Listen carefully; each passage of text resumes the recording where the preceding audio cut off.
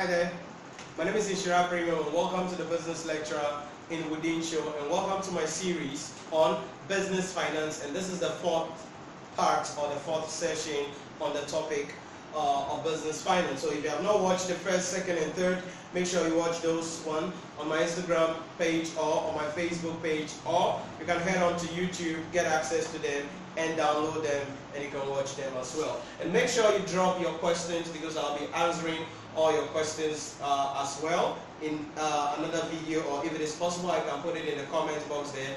I can just reply to it, but if I have to cover it, and then I can cover it in another video for you as well. So in the previous video we ended on looking at the issue about redeemable debt, and we mentioned that with redeemable debt the cost of debt is going to be the internal rate of return. So we were on this question where we got to this point. Now, when you are doing a trial and error approach and you use, and as I said, the benchmark that I want my student to be using, or that I prefer my student to use all the time, is 10%. Now, if you use the rate and you get a negative NPV, what it means is that the cost or the discount rate you used was too high. So the discount rate was too high. Now, if the discount rate was too high, meaning we need to reduce the discount rate, because it is because the discount rate that was high, that was why we are getting a negative NPV.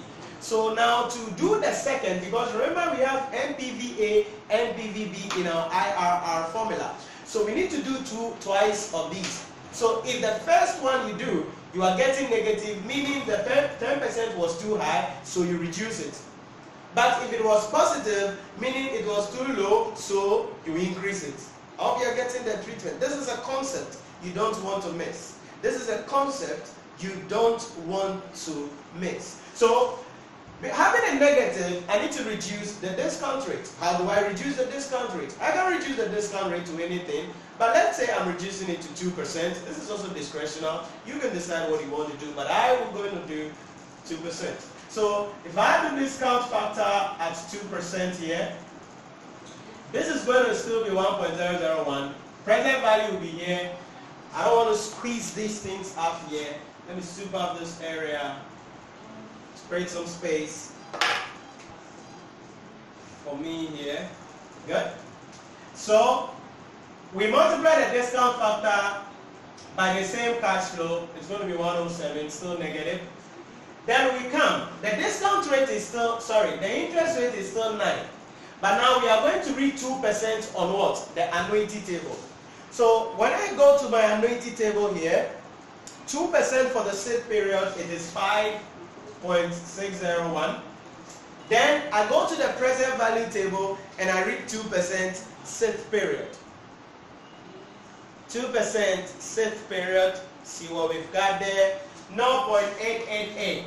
0.888. Good. So let's multiply up and let's see what we get there.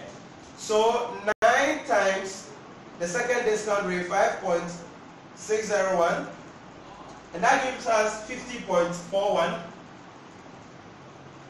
Then we have 100 times 0.888. That should be 88.8. Okay?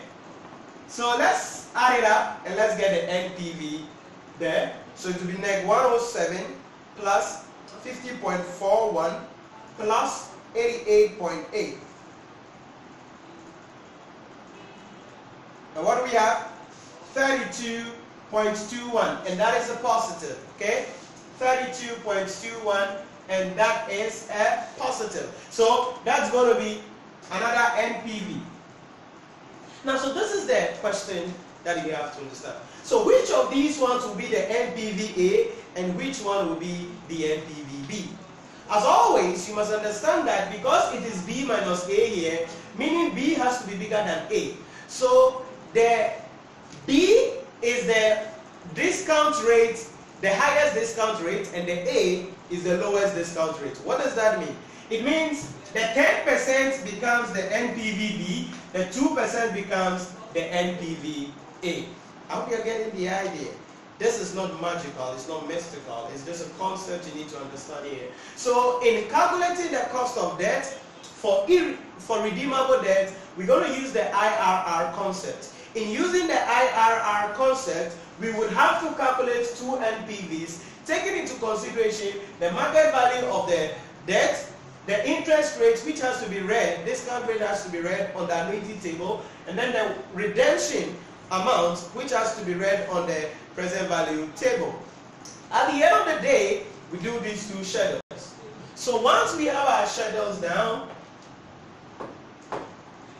we substitute that into our formula. So let's substitute that inside. Remember I said the smaller discount rate is the NPV of A, and then the highest discount rate is the NPV B. So A here is the 2%, we bring it up, plus NPV A, that is 32.21 divided by 32.21. Now this is where you got to be careful.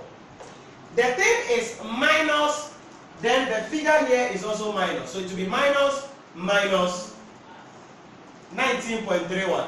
And so minus will become positive. You got to be careful about that as well. Then we have the B, that is the rate, 10%, minus the A, which is the 2%. So we're going to punch all of these on the calculator and get our answer. So let me punch mine here and let's get the answer. Right, so after punching, I got 7%.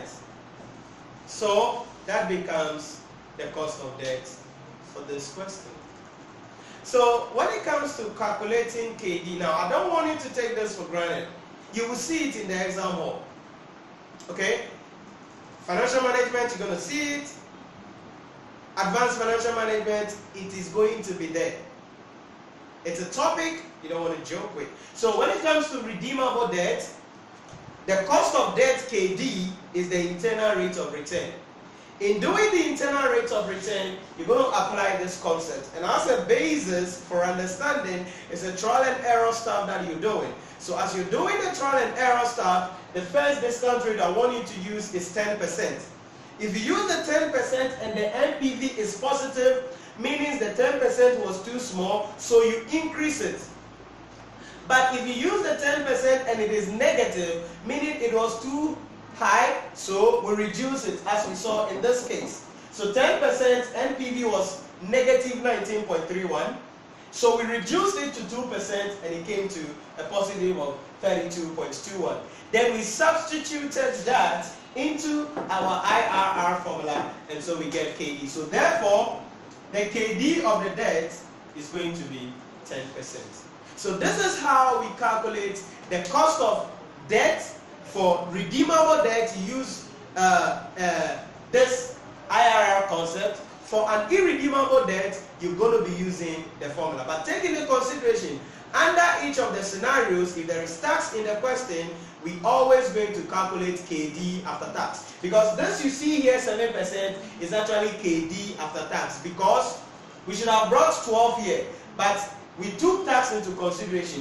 That is why we brought 9 here. And this is what you have to understand about the calculation of cost of debt. So if there are any questions, drop them in the comment box and I'll be answering all your questions. But I'll see you in the next session as we continue with calculating the cost of equity or raising finance from equity shareholders and how we go about it as a company. So see you in the video in the next session, and remember to share the video with other people as well. Thank you.